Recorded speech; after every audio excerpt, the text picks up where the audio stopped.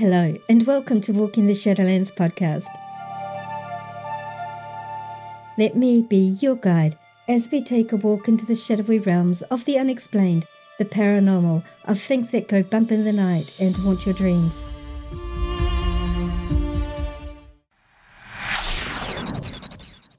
Your hosts, I'm Marianne, and I would like to welcome you to our podcast.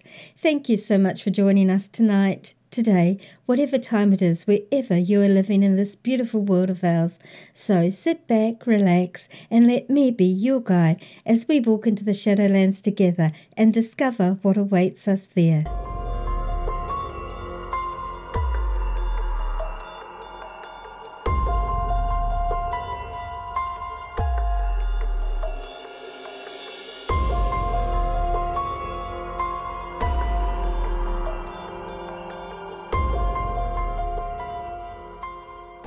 This episode came about quite unintentionally as I was researching the Patupaiarehe episode.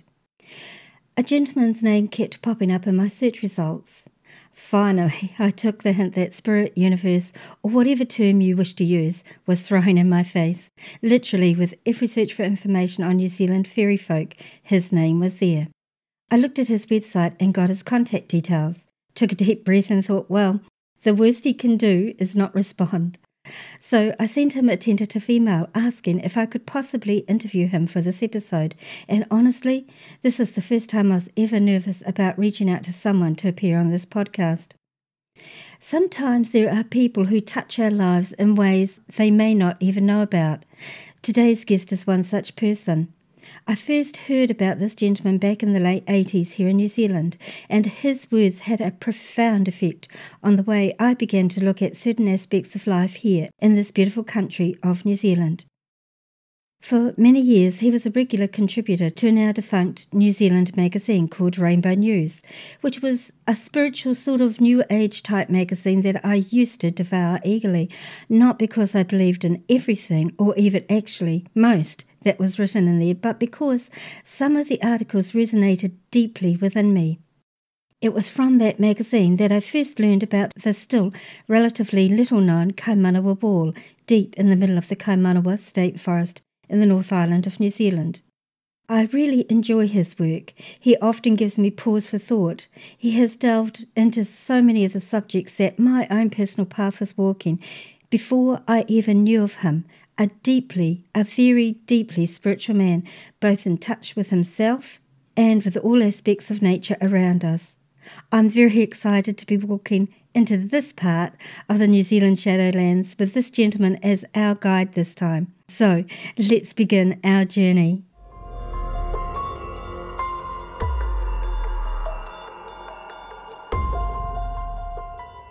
Many New Zealanders have at the very least heard of the gentleman who will be my guest for this episode, and for further ones in the near future. This gentleman is regarded by some as a bit of a controversial figure, not least because of his views on how New Zealand was settled prior to the arrival of the Māori in their great waka or canoes. Sometimes his opinions can really polarise the views of many people. I simply enjoy him and admire his personal strength and ability to shrug off all the more negative comments people have thrown his way over the years, because his life's work and research is absolutely not regarded as mainstream in the least. I'm so excited to say that my guest is Gary Cock. I was so very thrilled when he responded to my email request, and very quickly as well. Within only a day or two, he suggested that we first have a chat on the phone. I think he needed to suss me out and make sure that I was on the level and to get a feel of where my head and energies were at in all of this. We arranged a time to chat on the phone, and honestly, I was so nervous before I phoned him. I have never felt like this before with anyone I have spoken with to date. But immediately he put me at ease, and I felt comfortable, like I was chatting to a very old and very dear friend. So we organised a date the following week to formally have a conversation, and this episode is the result.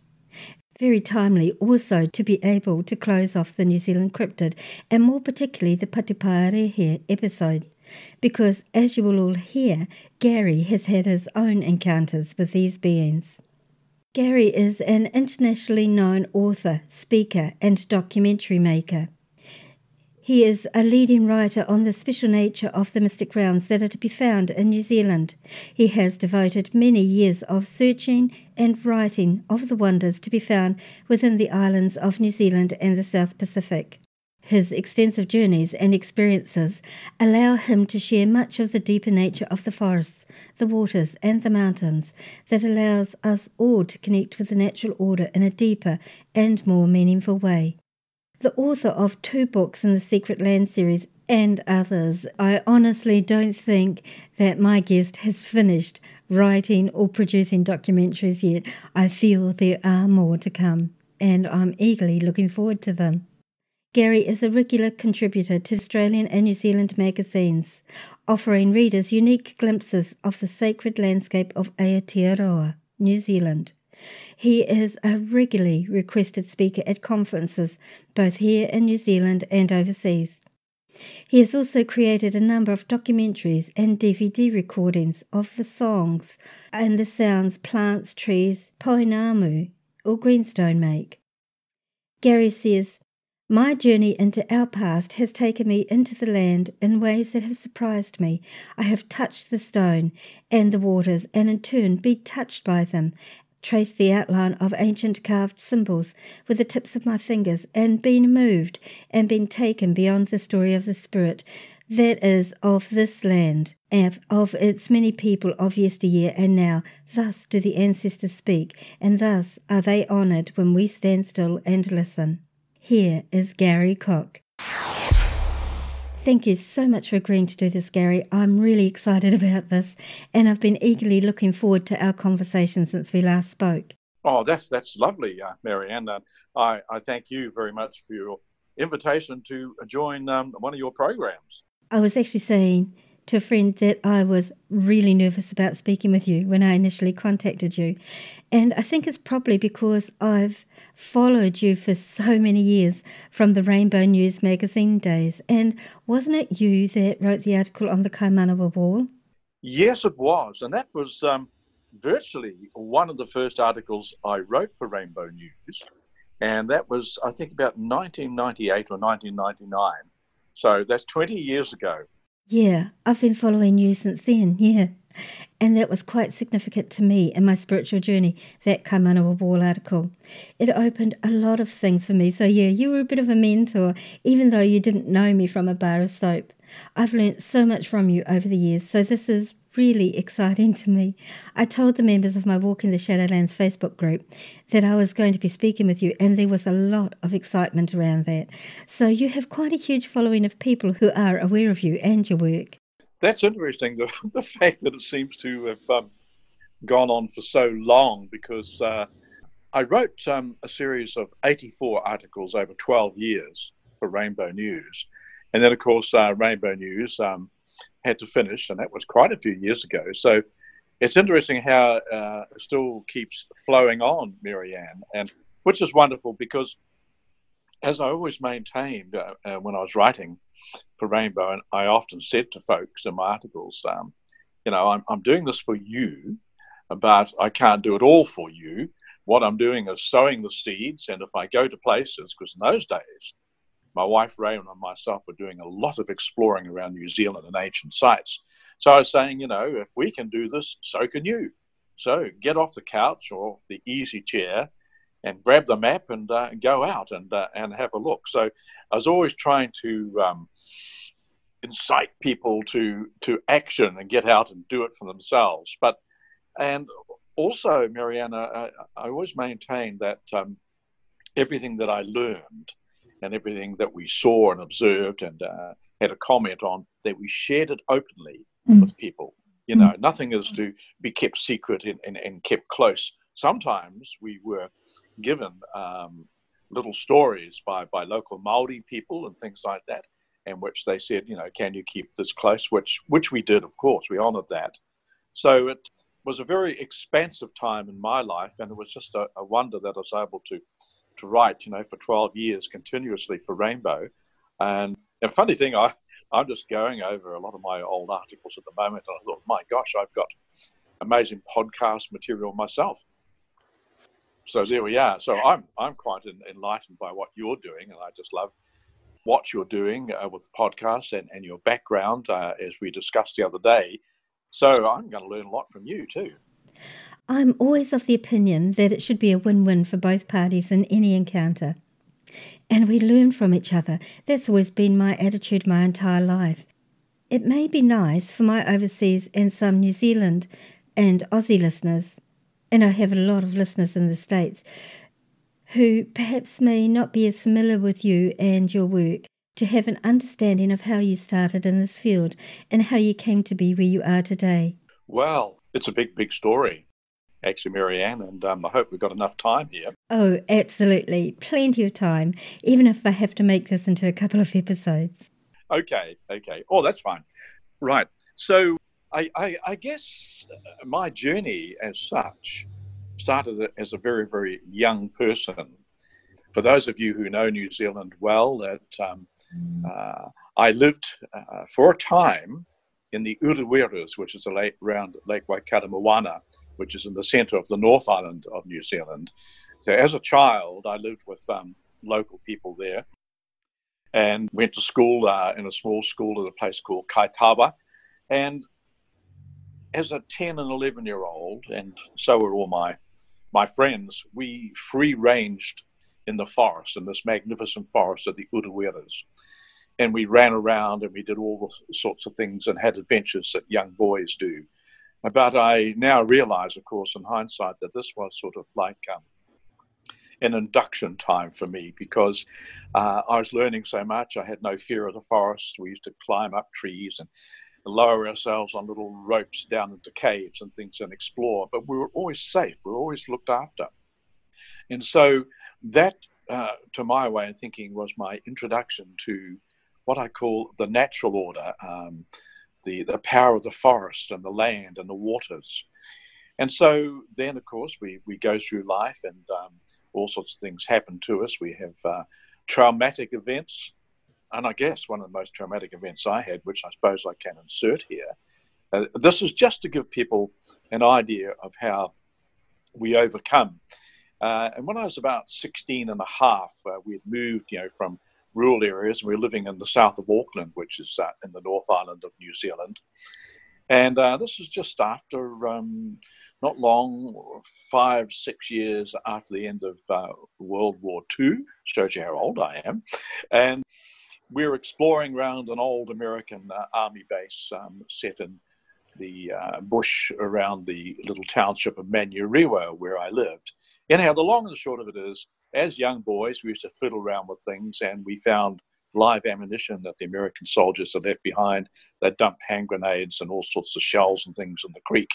And as inquisitive little boys, we were retrieving these things and looking at them and going ooh and ah. Anyhow, one of these objects that I was mucking around with blew up in my hand. And so therefore I was sort of, as a 16-year-old, quite devastated. Oh, wow. As you would be. Physical injury, lots of body damage and things like that. Bits and pieces fell off.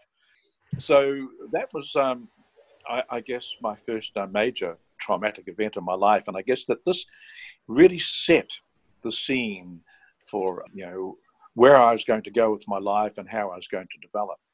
So then we get into life and we go to work and things like this. And I fitted quite well into society, even though I was a bit sort of injured, and did all sorts of things. And I started off my career, believe it or not. It was wonderful that a company took me into their fold and they employed me as a shoe salesman. So I started off my career as a shoe salesman. No academic career with me because I lost so much time at school. So away I went, and therefore pursued all sorts of things. And I got into journalism and photography, photojournalism, and pursued that for a number of years. And away we went, getting married, and of course in the 60s, and having 4 wonderful children, and right the way through. But then I guess the next big thing, and this is probably the main thing which affected me in a deep, deep spiritual way, was I had what they call nowadays a near-death experience. I didn't quite realize at the time, but in about 1973, 74 it was, I didn't realize that I was allergic to bee venom, and I got stung in the back of the neck by a bee. And by the time I was rushed 15 to 20 miles to the nearest doctor from a rural area where we were living, I'm clinically dead. Everything had stopped functioning. Right. So I was revived, but I had, I guess, what is now known as almost a traditional near-death experience. And I guess that this was the big opening thing for me. So from there on, right up to the present day, I'm very, very thankful for that particular journey into those realms, and the fact that I came back came back bewildered, unwell physically. I was sort of laid in bed for weeks and weeks afterwards. And in those days, too, I might add, in the early 1970s, the near-death experience was not a term that anyone was aware of, and I'd never read about. Right. And so that's what I had. And of course, this then, as you can appreciate, Marianne, opens up all sorts of possibilities in a person. Away we go, you know, and then we trip off through life and have all sorts of grand adventures. So often it is trauma or traumatic events which happen in your life, not necessarily life-threatening. They could be emotional events and things like this. And sometimes these are events which trigger responses in people, deep responses. So that's just a little overview. So, and then, you know, I've had a very, very interesting life up to date. I've just turned 80 a little while ago. So still going quite strong, although I'm slowing down quite a bit. I don't quite climb the mountains as I used to, or lower myself into caves on a rope like I used to. I'm still active out there, and my main interest today, of course, is in the nature spirits, the forests, the elementals, the fairy beings, and also music of the plants, which I go out with little devices and record music on plants and things of that nature. So there we are. That's a little thumbnail sketch. Oh, that's brilliant. Thank you, Gary. And actually, if you had time, I would really like to do a whole separate episode on your music and work with the plants in this way, if you would be so willing to share that journey with my listeners and I.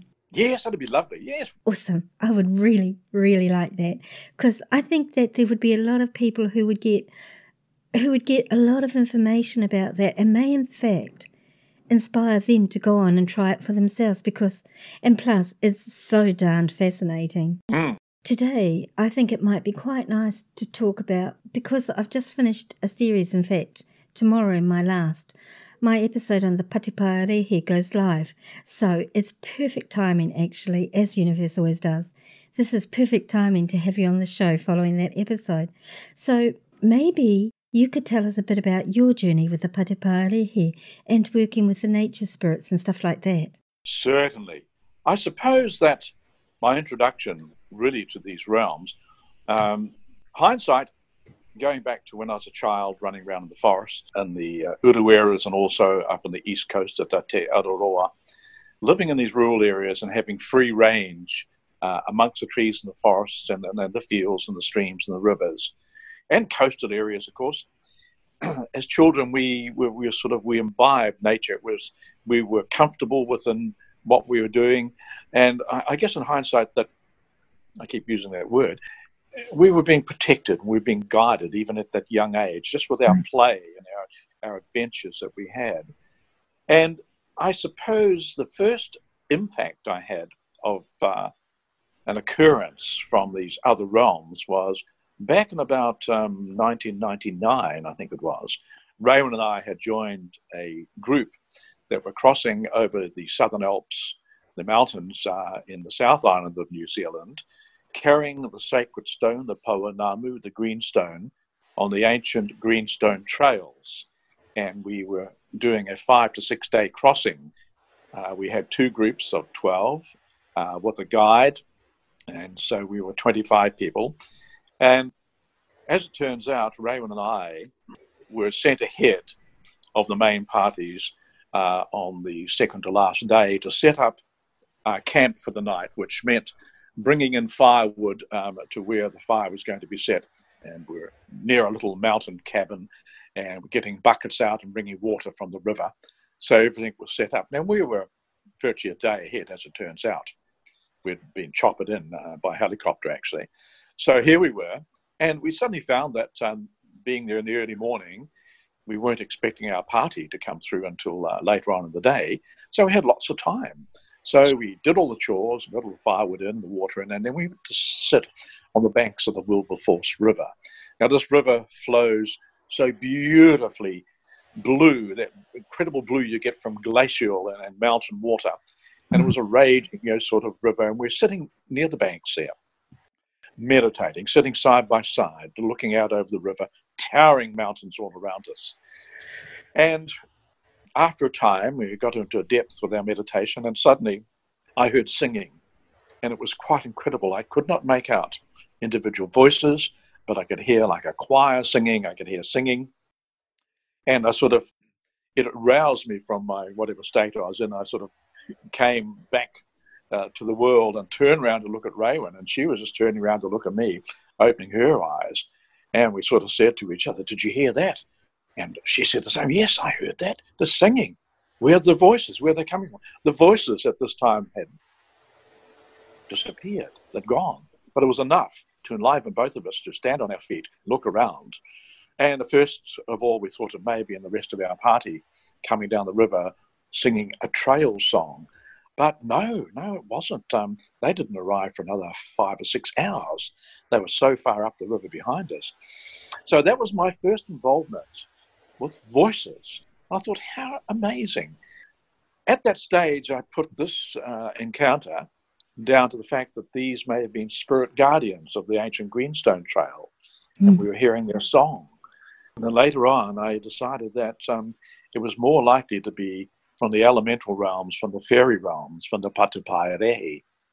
So, and this was substantiated quite a few years later when I was at a bush retreat in the Patupaiarehe forest, which is in the centre of the North Island of New Zealand. And I'd settled down into my little bunk in my sleeping bag on one particular evening, and suddenly there was tapping on the window right by my head and children's laughter. And so I thought, oh my gosh, what's going on? Because amongst the group, there were some family groups and there were some quite young children, but this was quite late. Us adults had been up, till about 11 or 12 o'clock before we went to bed. So I sort of stumbled out of bed in my sleeping bag and threw the curtains back from the window and looked out, moonlit night, nothing there. I opened the window, looked up and down, and no, nothing there. I thought, oh my gosh, must be some of those children have come to tap on the window, just having a little fun at my expense. So back I get, and I just into the sleeping bag again and just start to lie down and tap on the window and laughter. So this time I was pretty quick off the mark. I wasn't rising from a deep sleep. I leapt up without stumbling in my sleeping bag, threw open the window and looked out again, nothing there. Sounds had gone. Thought, okay, now if it's some of the 3 little children with their parents, sort of down in the bunk room next to me, I'll dive in there and see what's happening. So I grab a torch, down the corridor, into the room there, stealthily, and there are all the little kids and their parents fast asleep, all snug in their sleeping bags. And so I thought, oh my gosh, what's going on here? So the next morning, I mentioned this encounter to the kaumātua that was with us for this weekend. He said, that was the Patupaiarehe. I said, what do you mean? He said, they often come around here. I've experienced them any number of times. And they're quite mischievous. They will tap on windows and they'll have jokes at your expense. I thought, oh my gosh, what's going on here? So this really initiated a very, very big interest or deep interest in the Patupaiarehe and the fairy folk of the forests of New Zealand. And then I remembered, of course, at this stage that over my years of roaming around New Zealand, extensively investigating ancient sites from ancient people, pre-Māori people, the Waitaha, etc., I had been collecting stories from farmers and hunters and things, just little notes about encounters that they'd had in forests and on the back of farms, etc. sort of in the, the fringe wilderness places of New Zealand. And so I started to look back over the stories, and my gosh, there I had a wealth of information and anecdotal stories about encounters. And so often the encounters were rural areas, farmers at the back of their farms, or hunters when they're actually on a solo hunt in the forest, or maybe with their dog or two, but having encounters with little people that suddenly stepped out from behind the bushes to look at them, or little groups of 4 or 5 little people walking across a paddock and not realizing they were being observed by the farmer. So, but one of the most memorable stories, Marianne, that came my way, and this really, really triggered a lot, was, and this happened now probably about 10 years ago, and it was in April. It was coming on winter, and this happened in the Waipua forest, which is in Northland of New Zealand, and it's quite a remote forest area in the sense that it's a long, long way from towns and cities, and there was a good highway runs through it. And the particular story I got was that one evening, a Friday evening, at around about 8 o'clock, and it was quite dark, there was a group of forestry workers, and these young men from the town of Dargaville up north had been away from home for the week working in the forests. Friday night, they were heading back for a weekend at home with family and friends. And so there were about 7 or 8 of them in this minibus, 3 sitting in the front seat, the driver and 2 passengers, and then the rest in the back. So they're driving down through the Waipua forest and descending down the road to where it crosses the river. There's only one river flows through the forest, and this is the Waipua River. And they're at about the 3rd corner from the bridge. I know this quite well. And suddenly the driver came around the corner and had to slam the brakes on the van. And the van just skidded to a noisy halt, throwing some of the workers in the back into sort of disarray, falling off seats and things like that. And everyone sort of came to very rapidly, and to see what had happened. Why had he put his brakes on so dramatically?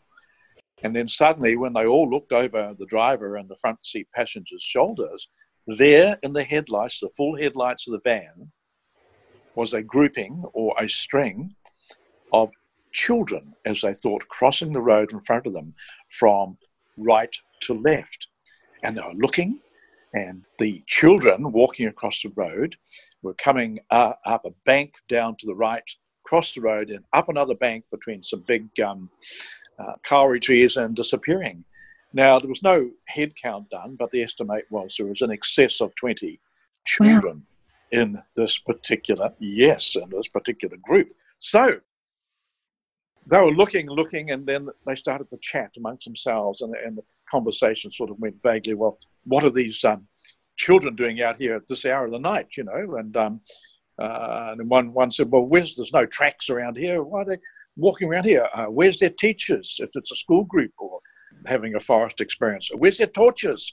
All of this was being said and bandied about, and they're just sort of coming to grips with the situation as the figures walked across, child-sized figures walked across in the headlights without even looking into the headlights, just ambling. They weren't rushing or running across the road from the descriptions I got.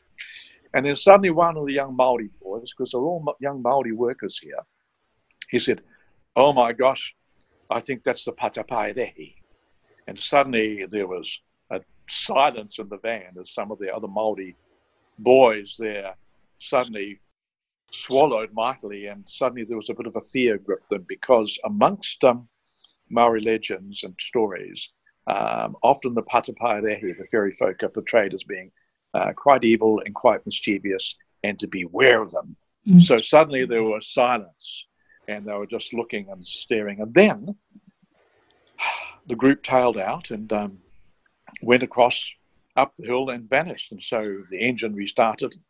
There was, one could call almost a deathly silence amongst everyone that stopped chatting.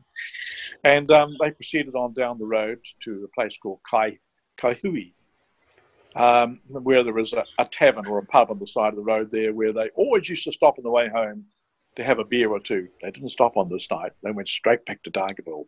They were petrified. And those that we spoke to and got affidavits from, there was two in particular who said that they would never, ever drive through that forest again at night time. So that was an extreme situation, Marianne. Wow. Incredible first-hand story from 7 or 8 different people. Not that we interviewed all of them. We only spoke to about 4 of them. And so from that encounter came apprehension and fear. From that encounter also came an incredible uplifting experience for some of those in the van. So it was very much a mixed, reaction. So that, of course, got me going. I thought, my gosh. So then I started to collate all my stories and then, wow. Now, most of my stories came from around this area of Northland in the North Island. And because this is where I've been doing all my research work on the early people and my amateur archaeological work. So I've been working up there for quite a number of years. And so this is where the majority of my stories came from. I thought, well, there's certainly something going on around the Waipoua forest. So that really got us going. And from that, of course, we produced a 50-minute documentary. We went into the forest. I took a film crew in, and we looked at trying to film. First of all, we filmed people telling us their stories, and then we spent a few nights on locations in various forests trying to see if we can capture something, not necessarily on film, but even just with sound recordings. That was not as successful as we would have liked, because I now believe that the fairy folk, etc., the Patupaiarehe and whatever the fairy folk may be anywhere in the world, they're not just going to come out and pose for the camera. They're not into the digital age in that sense. And so anything that you capture or see may be quite accidentally. And that's what happened. We were filming a recreation of a woman walking through the forest, an experience that she had told me about. And we actually filmed something in the background of one of the shots, which was quite bewildering. So we did capture something. We captured sounds in the forest at night time, odd sounds. So that was the big reveal as far as I was concerned.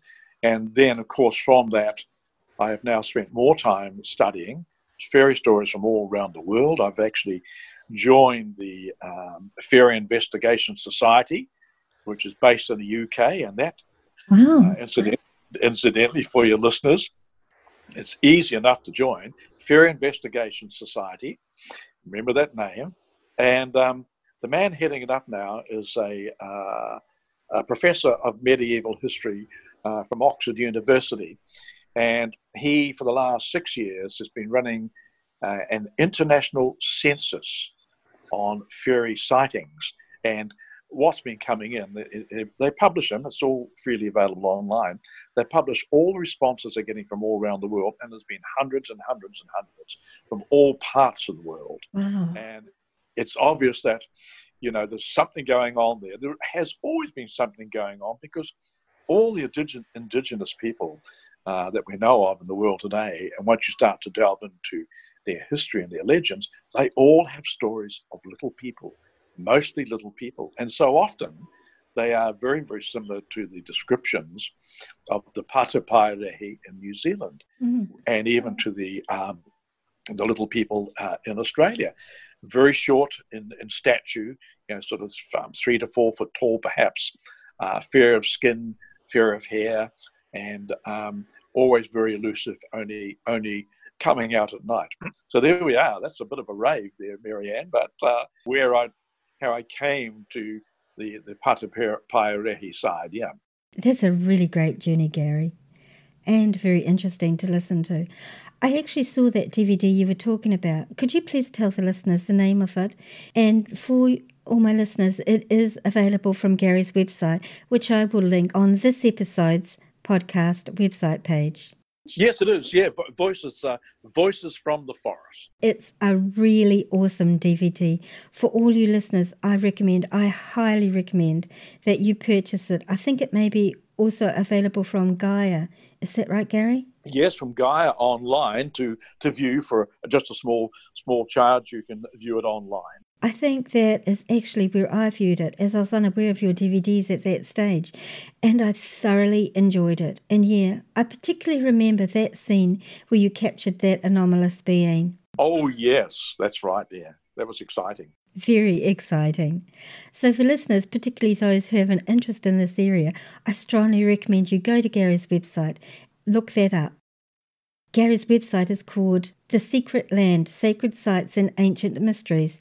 The internet addy is www.secretland.co.nz.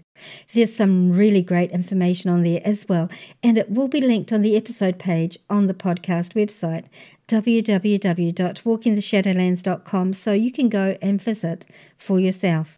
How long did it take you to make that documentary, Gary? It's amazing. We were a very tight team.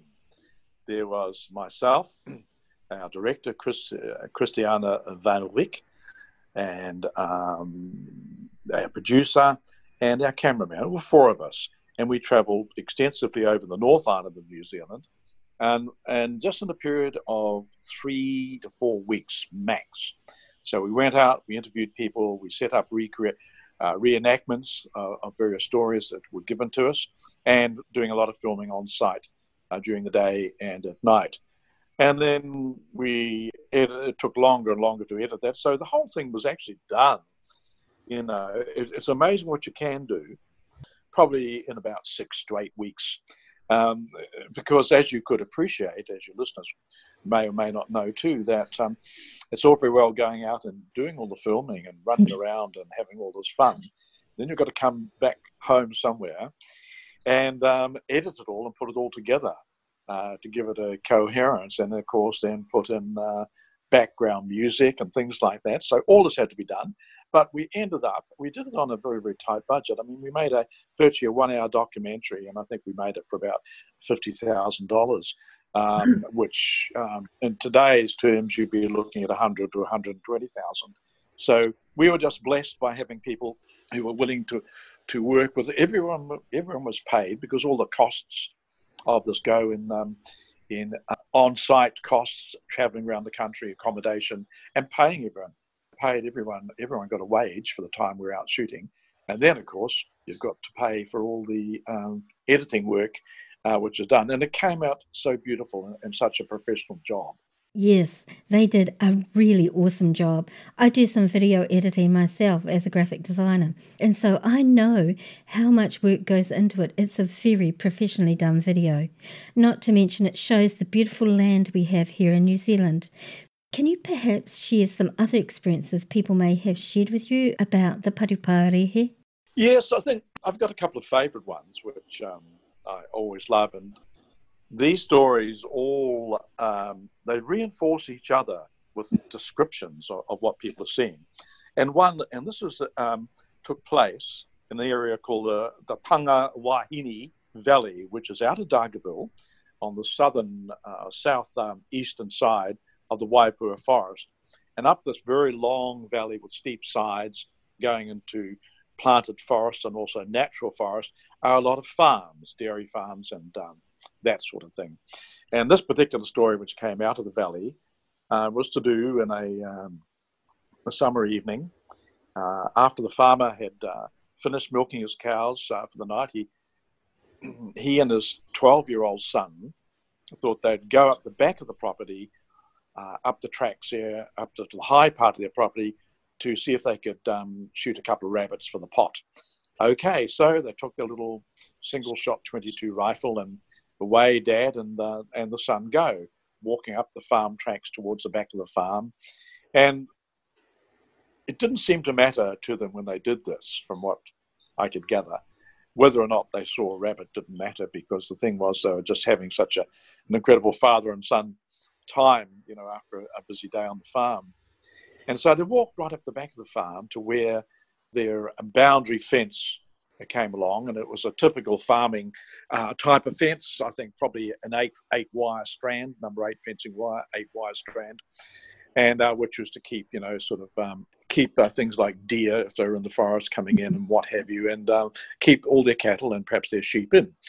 So they came up to this site, and this was a spot where they often sat because they had a magnificent view down the hill they'd just come up, right across the valley where their farm was nestled, the milking shed and the farmhouse and little river flowing through the valley. And this was a resting place. So they sat down, leant against the fence there, and Dad, of course, rolls himself a cigarette. And they're sitting there just taking in the beautiful evening view. And then he said, when he was telling us about this, that suddenly he became aware of the fact that the wire on the fence was squeaking. Now, as you know, that when you actually put a farm fence together, you've got staples which you put around the wire, and of course there's always movement in that. And so suddenly the wires were squeaking behind him.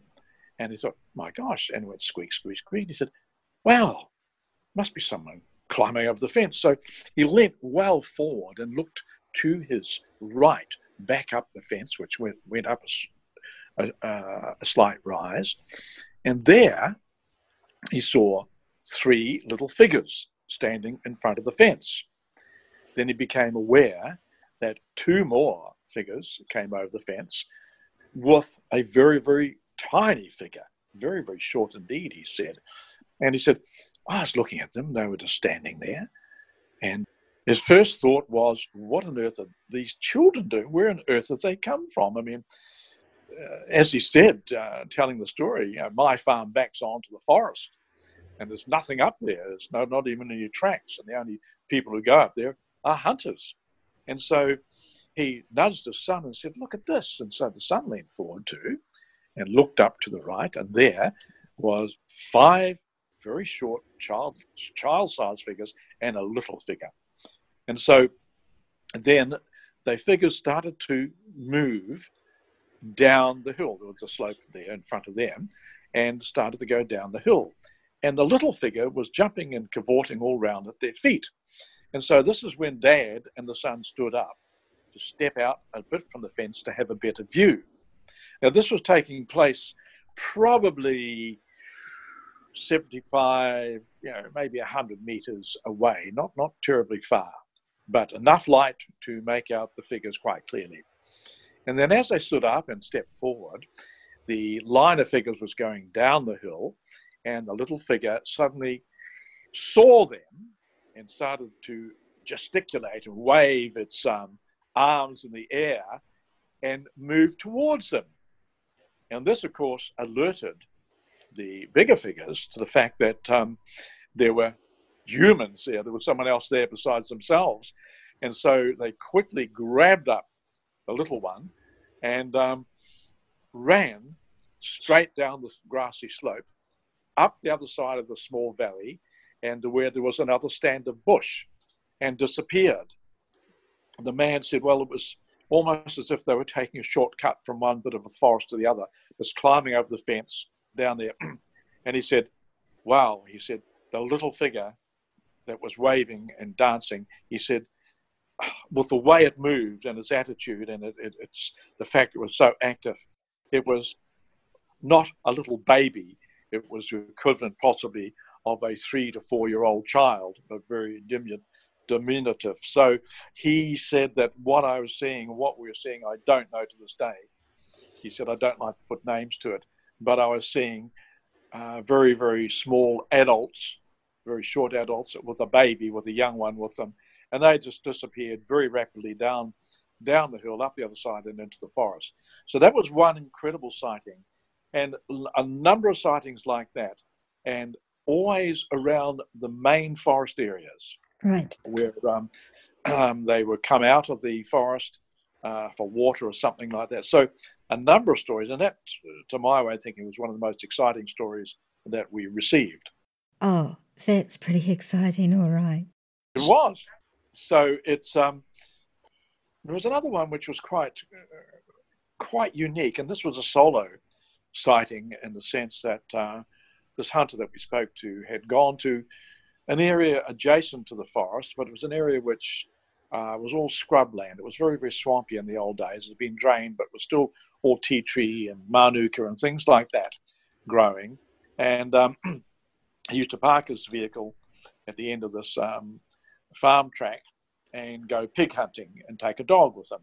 So he got his rifle out and his dog, and had the dog on a leash to start with until he got into the bush. And there was a track that he followed to go into the deeper bush looking for pigs.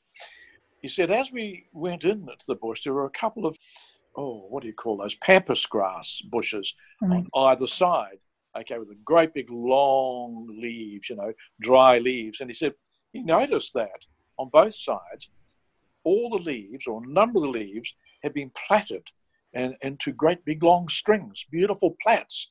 And he said, cripes, who's been here? Because once again, this was a place which was only accessible by driving over private farmland with permission to go and park up and then go hunting. So not a place where lots of people went. Right. Mostly just hunters who had permission to do so. And he was one of the hunters with permission. So I said, okay, so away he goes to the forest and he lets the dog off the leash.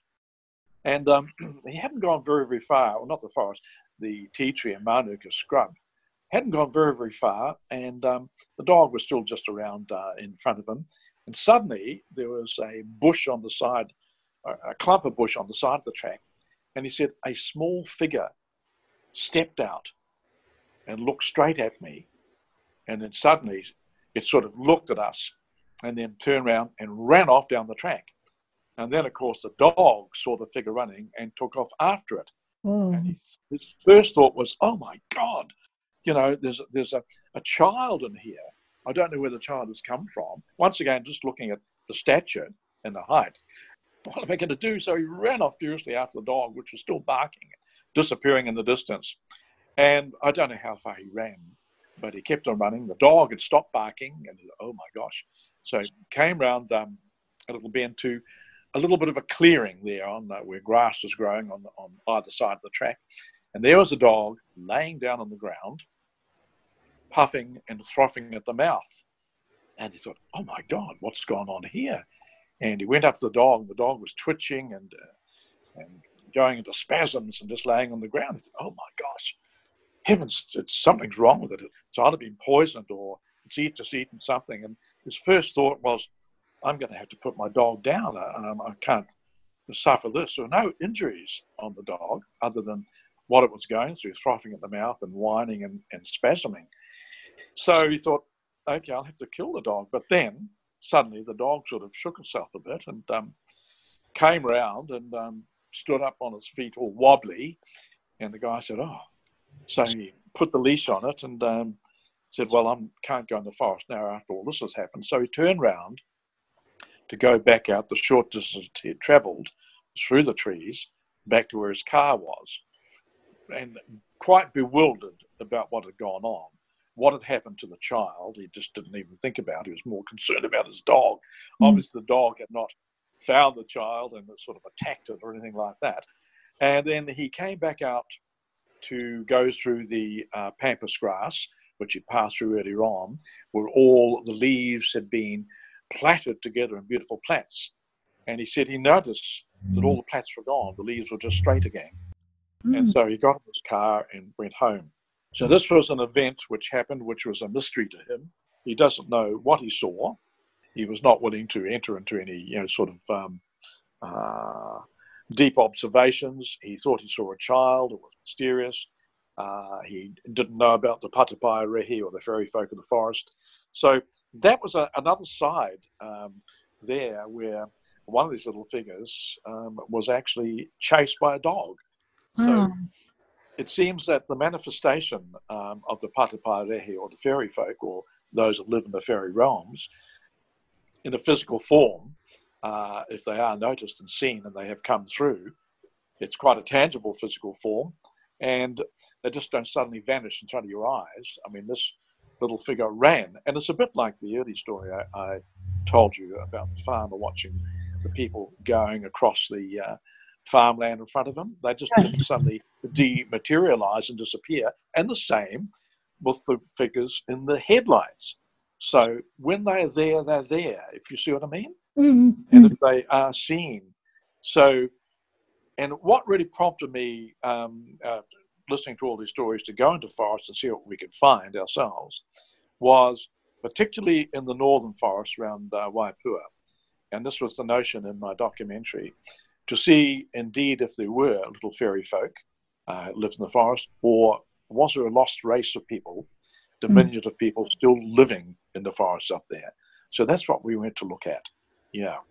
That is really cool and most interesting. Do you believe, Gary, that these Patupaiarehe are interdimensional beings, that they can... I would say so, but a great description, which is given in the documentary by a dear friend of ours, a very, very wonderful dowser who helped with our research work, he says they're incredible shapeshifters. Mm-hmm. And this is something which comes out in a lot of stories that you hear, whether they're from New Zealand or overseas, stories from the fairy realms. But suddenly you'll be walking past a tree that you walk past, often when you go for a ramble in the forest. And on this particular day, you stop by the tree and look at it, and there, merging into the bark, is a small figure sitting there. Mm. So shape-shifting in the sense that they, I guess, being part of the elemental realms, if you like to look at that. I mean, that's another thing, which is how do you categorize elementals as opposed to fairies? Okay, and within the fairy realms, of course, we have so many different rankings and ratings, sort of what they look like, and names. I've got a little book that I brought back from England a number of years ago, and there's a list in there of 123 different names for different types of fairies. Wow. So it becomes quite complex. Yeah. So it's they're there, and I think very much shapeshifters. And I think, though, that if a person has a really strong interest and a desire to see them and meditates upon them, that one can definitely connect with them. I'm quite happy myself just to have heard them, and also to be associated with people who've seen them and see and talk, to them about their experiences. It does not matter a little to me whether I see them or not, or whether I film them or not, but I know they're there all the time. We've got a big forest attached to our land here. It's part of our land. And I've got what I call the fairy glade, where I go and sit down there, and this is where I have my contacts. And the responses from those realms, which are, as we're looking, or as you said earlier on, they're almost like parallel realms of existence. And they are so close to where we are. I liken it to these realms, the separation is no thicker than a butterfly's wing. Oh, that's nice. It is so delicate, and it is there, and so easy if one applies themselves with genuine intent to actually see or share with these figures. I also feel, as I said in the documentary, even at that time and more so now, that there is a desire, I think, for communication with some of the beings in the fairy realms because of what mankind, is doing to the environment of the planet. Yes. Because within the biosphere of the planet, those realms share exactly what we share. And they share the same waters, the same land, the same fruits, and things of this nature. So I have a feeling that what humans are doing to the planet is impacting on the other folk. There we are. Yeah, I absolutely agree with that. That's really fascinating. And so very, very interesting, which brings up a whole, can take us off into a whole different tangent, like the elementals. I'm very aware of your time, Gary, and I could talk to you for hours because you are so interesting. I was thinking, would it be okay with you if we did a few interviews and you can discuss whatever you want? Like, I would really love to hear about your archaeological work, your waitaha work. I'd really, really like to hear about your plant work. That's right, the music of the plant, wonderful field. And that of course, touches onto the elemental realms too, the plant elementals. If you would agree to do that, I would be so excited to talk with you more. Why not? Why not? No, because as I said, I've got so much I want to share. I'm always publishing things on my Facebook page, and that's a bit of a sort of concern in a way, because quite a long time ago I maxed out on how many Facebook friends you can have, which is 5,000, and then you're supposed to then set up another page, do this and that. But I just haven't got all that tech ability, and I didn't do that. And so I've got 5,000 people on the Facebook page, and I got now I just suddenly discovered last week I've got over 3,000 followers as well. So there's 8,000 people out there that I'm pumping out information through my Facebook page continuously, particularly with fairy events as they come to light, and also with music of the plants, because I have a program at the moment where going out on a regular basis into the land here, into our veggie garden. So I've just been recording vegetable plants and posting that up so people can hear it. I've also got over 40 short film clips available on YouTube. So people can just put up Gary Cook NZ and go onto YouTube and just see what I've been recording over the last 4 or 5 years.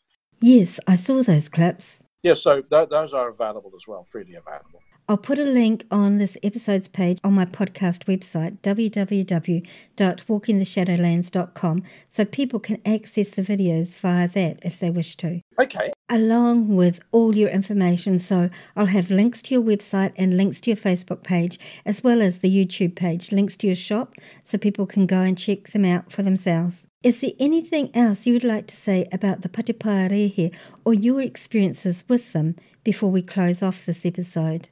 No, not at this stage, because probably I could go on for another couple of hours.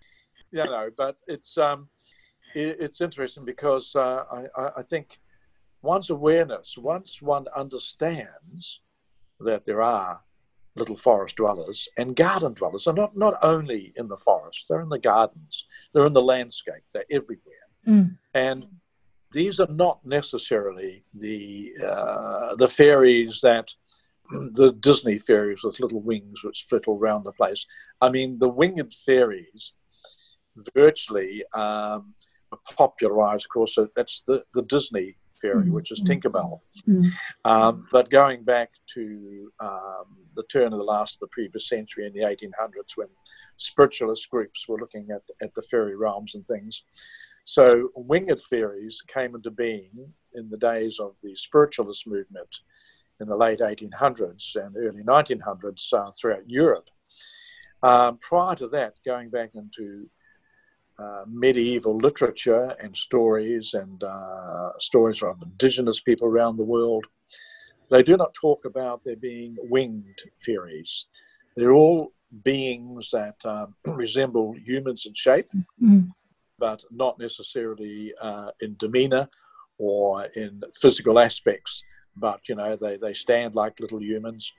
And this is where you get such varying descriptions, whether you're looking at goblins or whether you're looking at elves, or whether you're looking at dwarfs, whether you're looking at leprechauns.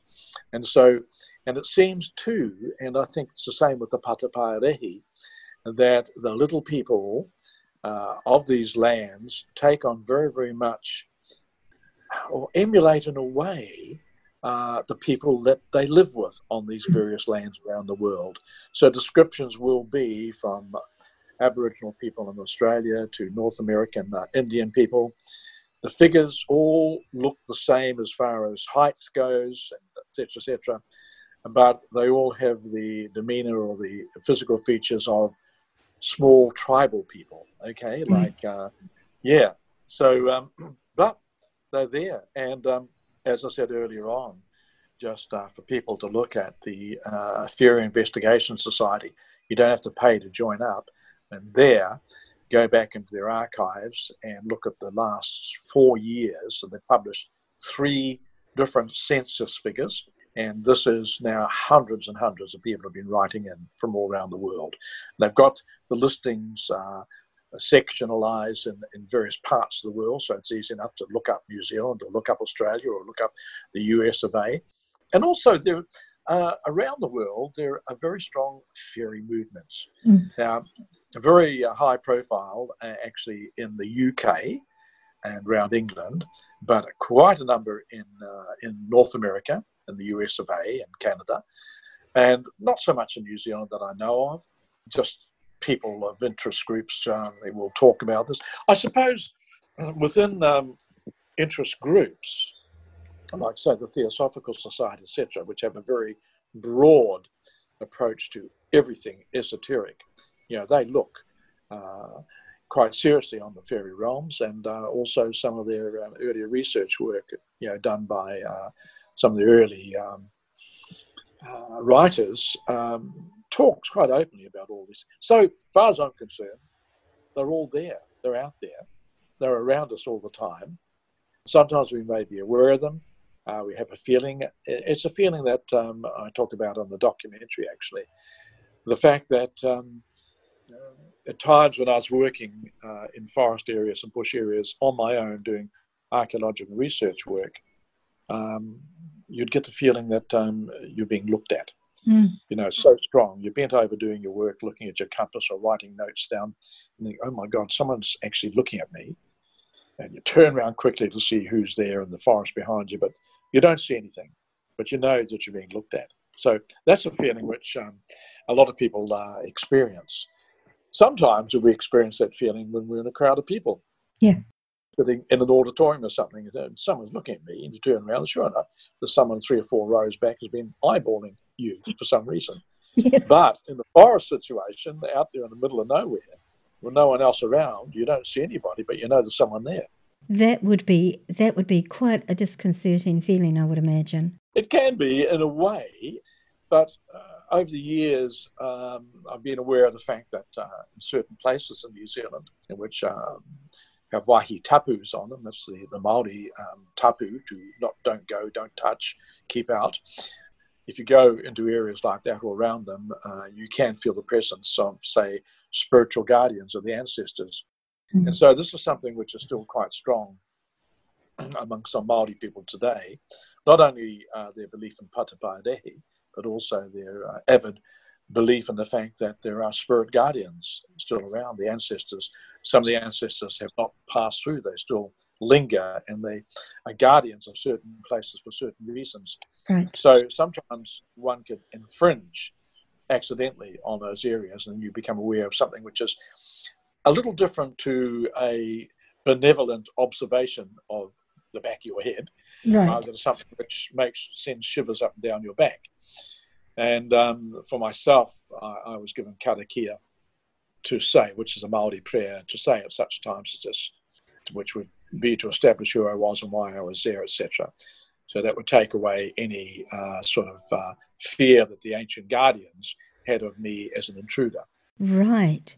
That actually reminds me, I was just speaking with a lady the other day. She was a forestry worker, and she was telling me of experiences that she and some of the workers had at a particular forest block in New Zealand with an elemental. Yeah. Who was very angry at their presence because they had been disrespected, and so they had so many things going wrong. People having accidents, machines breaking down, people's brakes failing, and it wasn't just the forestry workers. Anybody who went into that 30-kilometre area of the forest, beekeepers, people going to fix fences, all had accidents, had machines break, had all sorts of things go wrong with them. Even this lady had a very nasty accident that almost destroyed her ability to walk. And I will be doing another episode with her experiences in them at some stage in the near future. Yeah, that's a fascinating story. There's a number of stories that I've collected like that over the years, and the only way that can ever be changed, because this is a very, very deep thing, and this may be attributable to guardian spirits of a particular area, spirits of ancestors who have passed, but the requisite placed upon them was to remain there as a guardian for as long as it took to keep people away and frighten them away from an area. And that may have been because a particular type of tapu, like a waihi tapu, was put in place. And people, there's no sort of markers to sort of say, don't go, this is a tapu area. Not unless it's a modern tapu, but for old, ancient tapus, you just don't know. Yeah. You can walk in. I remember quite a number of years ago, I was up north exploring some ancient volcanic valleys, great lava flows and things and big cracks in the earth. And I wandered into this particular valley, which was big lava walls, quite steep. And I wandered into a burial area by mistake, because suddenly there were hundreds and hundreds of bones and skulls sticking out of the cliff face. Wow. Oh my gosh, this is a place I don't want to be. And so I did a karakia and backtracked. But I did attract something. I took something back on my shoulder, which was seen by a clairvoyant person who didn't know where I'd been, but they said, my gosh, you're carrying something which you've got to get rid of. So this can happen as well. But this is not to be confused with the fairy realms. No. Quite different. Okay. I mean, I know of events. I mean, this is digressing a little here, and I've experienced this myself also, walking into a place, not necessarily in a forest area, but could be in a farming area, but there was a history, a Maori history, of a great battle having taken place there, and a lot of people were killed.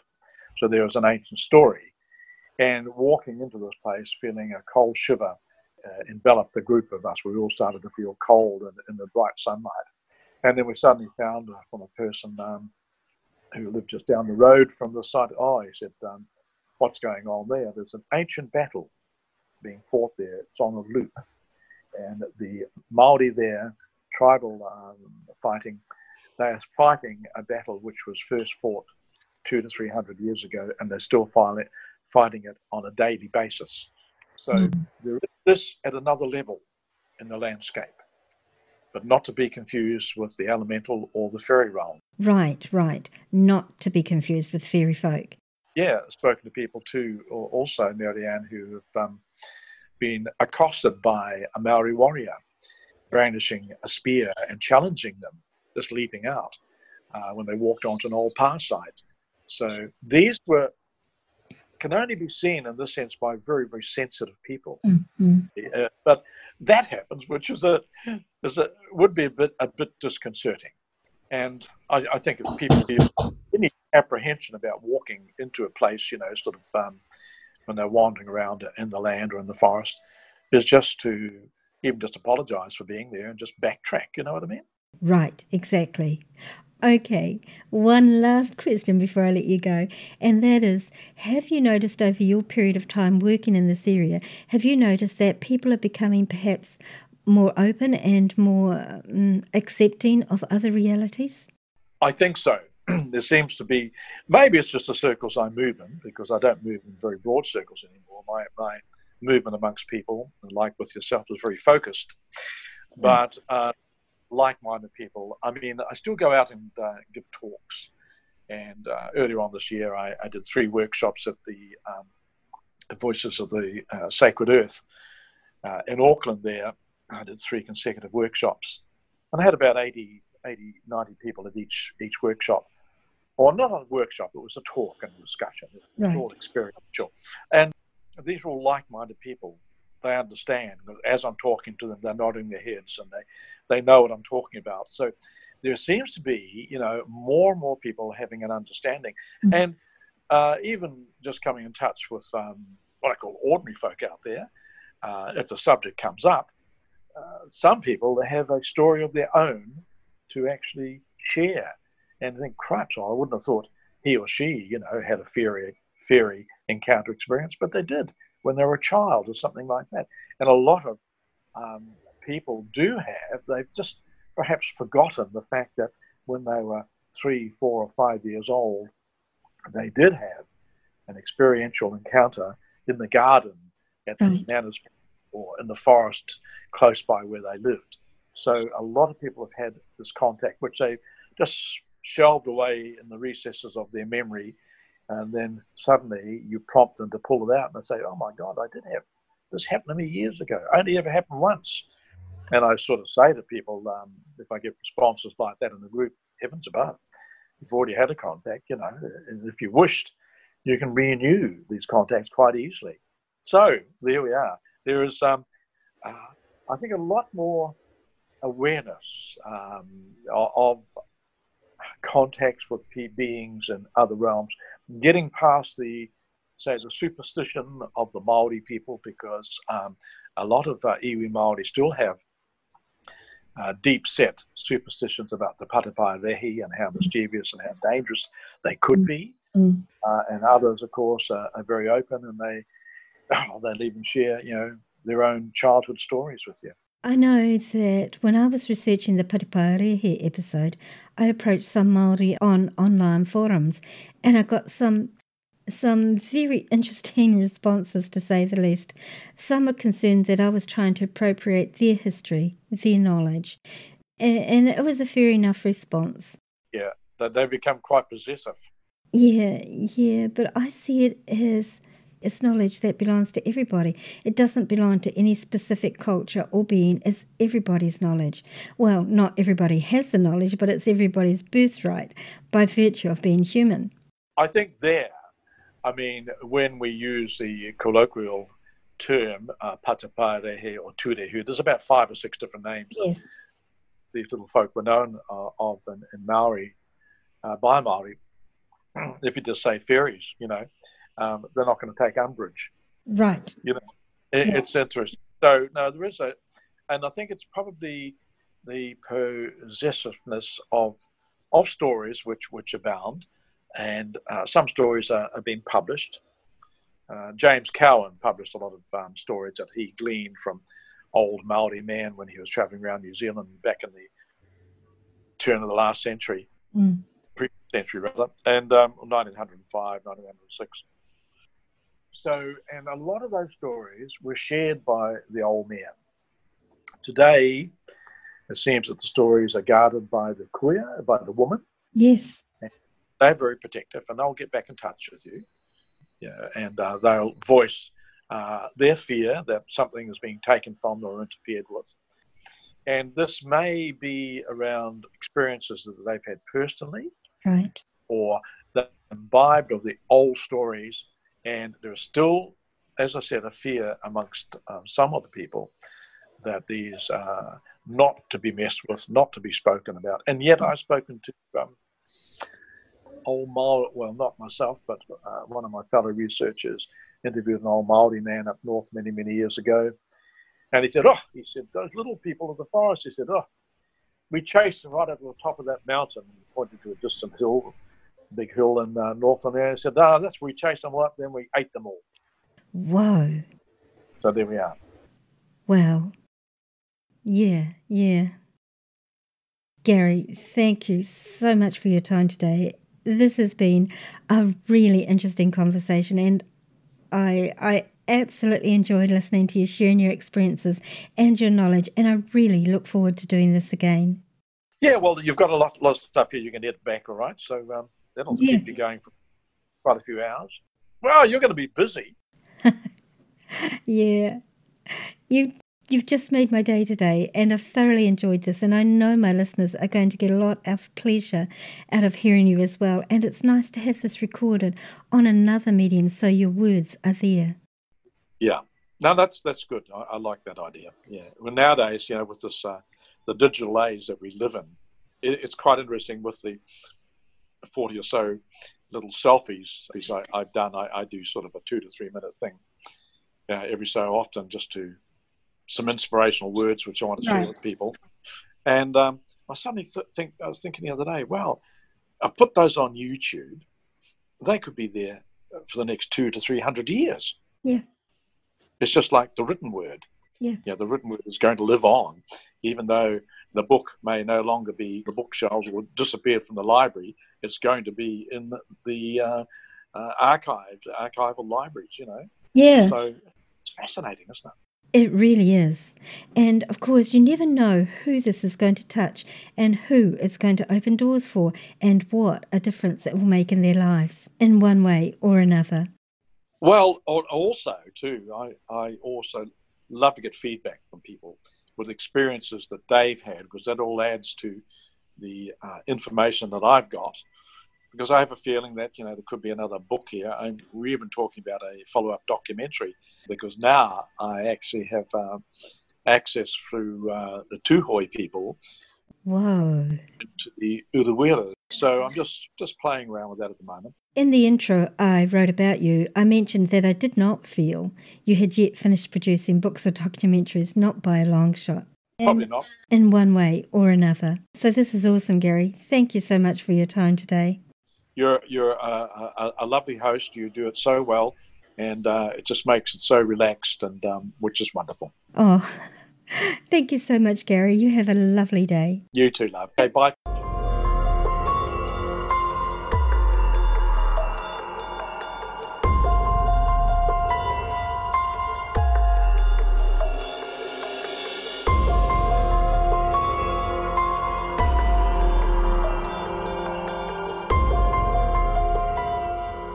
When Gary responded to my email and agreed to speak with me, I was so excited, and more especially as I had literally just finished recording and editing the Patupaiarehe episode previous to this one, so his appearance in this podcast could not be more timely.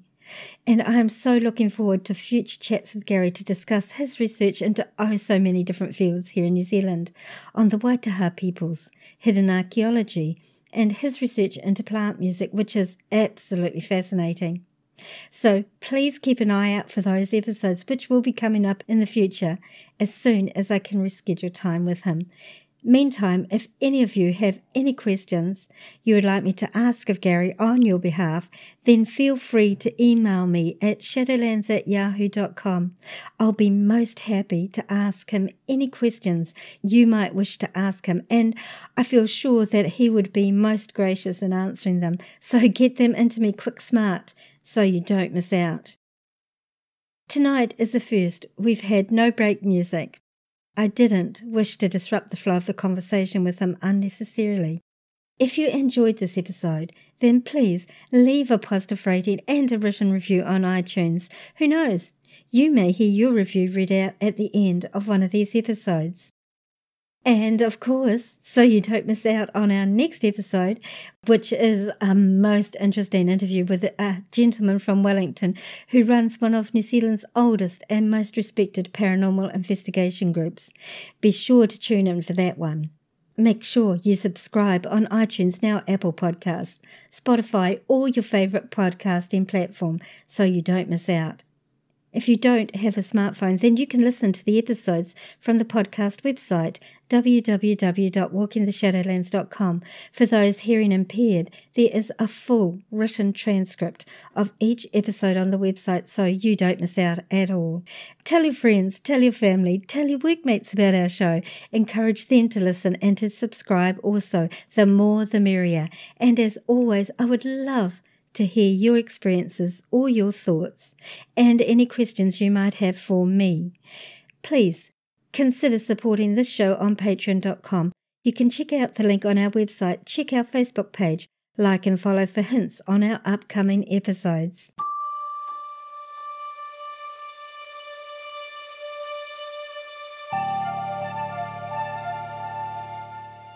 Thank you so much for listening. Tonight, today, wherever you are in this beautiful world of ours.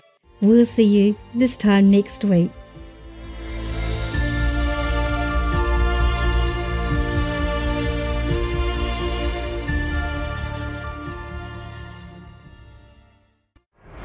Thanks for listening.